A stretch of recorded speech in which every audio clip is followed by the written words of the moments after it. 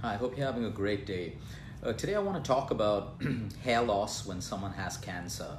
Now, I keep getting queries from around the world, and over the last couple of years, we've treated thousands of patients from across the world with this one problem of hair fall. There's one thing that I need to say right at the start of this video, that when you lose your hair due to the chemotherapy that you're going through, you will get your hair back. You will get your hair back in most cases. In most cases, you will.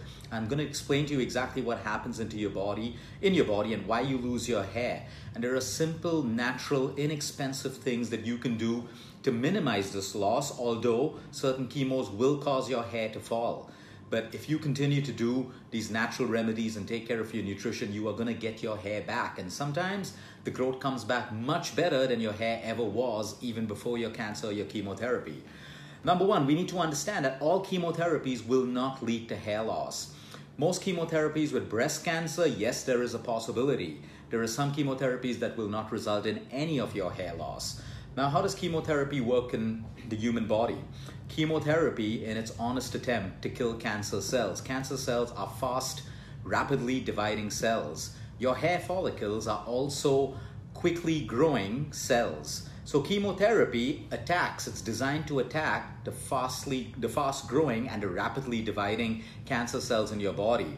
But unfortunately, it also ends up attacking your hair follicles, which are fast growing cells, and it also ends up attacking your good and healthy cells, which is why your nutrition and lifestyle is of prime importance when you are going through any chemotherapy.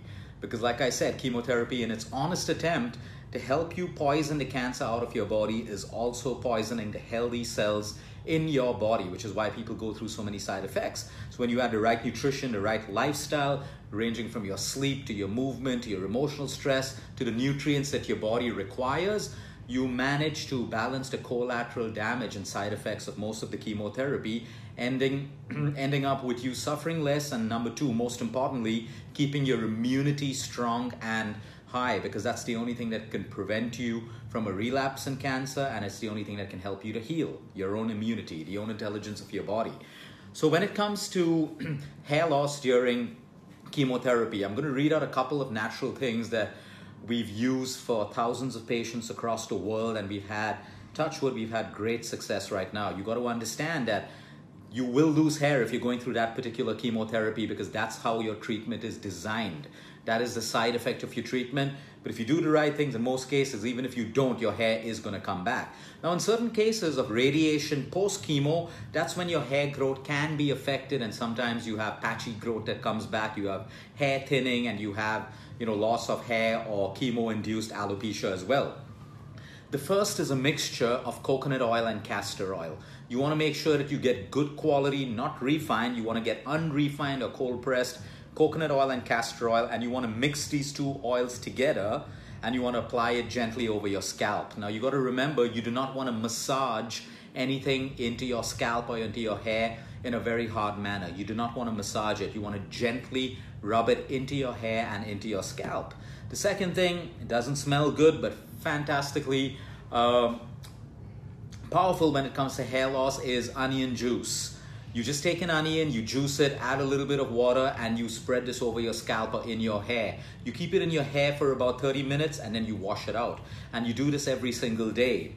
We've spoken about the benefits of raw potato juice. You take a potato with the skin, gently wash it, juice it, and then you use this juice on your scalp and on your hair as well. It will form a thin crust in about 30 minutes. You keep it for about 30 to 45 minutes, and then you wash it off again. Also, what's working really well is a combination of castor oil and coconut oil. So you take about 2 tablespoons of coconut oil, you gently heat it, just warm, and then you wait for it to cool. You touch it with your finger because you don't want to burn yourself by putting hot oil into your scalp. You add to the 2 tablespoons of coconut oil, you add 1 tablespoon of castor oil. And now you take curry leaves. These are green curry leaves. You can take them fresh or you can take them dry. You temper it in the coconut oil. While it's being heated, you let it cool, you mix in the castor oil, and you apply this on your scalp. Now, this is not just for people going through chemotherapy. This is also for people who have poor hair fall and hair growth as well. But that's not the only reason why you lose your hair because of the chemotherapy's action on your hair follicles. Why you also lose your hair is because chemotherapy wipes out every class A protein and most of the vitamins and minerals that are required, not just for your immunity, for your organs, for your hair growth, and everything else. So what are the vitamins and protein as well? Your hair is protein. You need the right amount of protein for your hair to grow the right way. You know, for the luster of your hair, for the growth of your hair, for the thickness of your hair, you need the right amount of protein as well. And here you are going through chemotherapy that's wiping all of this out of your system. So zinc, vitamin B7, which is also called biotin. You have vitamin C, you have vitamin E, you have vitamin B12, you have iron, magnesium, and omega-3. These are all the nutrients, vitamins, minerals, nutrients that you need for healthy hair.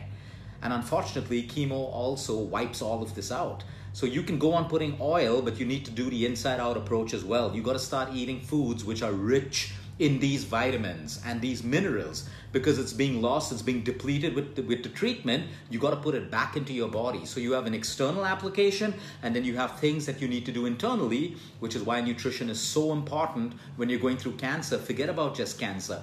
Any sickness, it all comes down to the nutrients that you are feeding trillions of cells in the human body.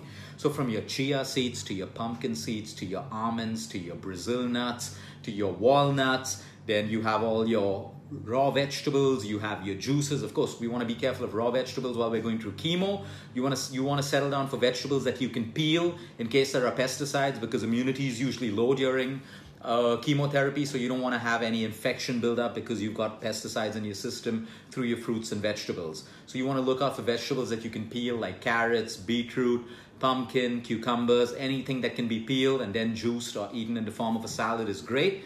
So you have your fruits, your vegetables, your nuts and seeds, and these foods are teeming with all the vitamins and nutrients that you require for your hair, which is why it is so important that you put all of this stuff back into your body along with all of the external applications we just spoke about. Now, what's used commonly across Europe and some parts of the United States are chemo caps, which are made out of ice. So you have ice chemo caps, which you put on your head while you're going through chemo. And the science behind this, although it's not yet FDA approved, but that's not the concern, the science behind this is vasoconstriction of your follicles. So they say that the chemo cannot reach your follicles because it's constricted, and that's why you keep a lot of your hair.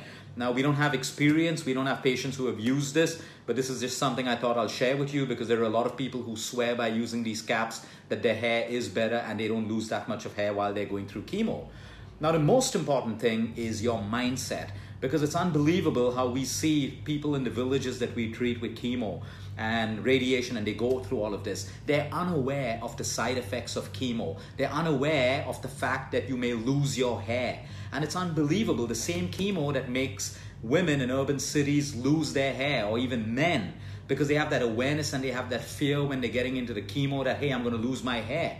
It's unbelievable to see that this set of population that has no knowledge about hair loss, most of them don't even lose their hair. So you see, there is a whole mind game in the whole thing. What we know about can actually manifest, our worst fears can manifest into something which is real.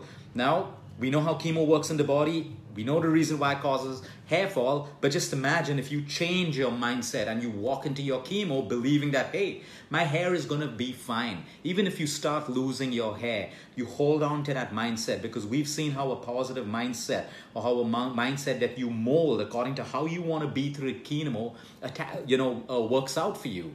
There are patients who walk in from villages for chemo. They don't know that they may be sick, they may be nauseous, they may collapse, they may be weak, they may have to be carried out. They don't know that, and most of them, they finish their chemo and they're smiling and they're laughing, and they get into a train and they travel 36 hours or 48 hours back to their village. So there is a huge connection between the mind, what we think, and what we manifest into the body. So yes, there's a lot of media, there's a lot of fear when it comes with cancer and chemotherapy and effects and all of that stuff. But remember, that power that you hold in your hands is your mindset. How you want to see it, no matter what you read, no matter what anyone says. If you can really control that mindset, I believe it's going to make a difference, because we see it happening all the time. Have a great day, everyone. Until next time, eat smart, move more, sleep right, and breathe deep.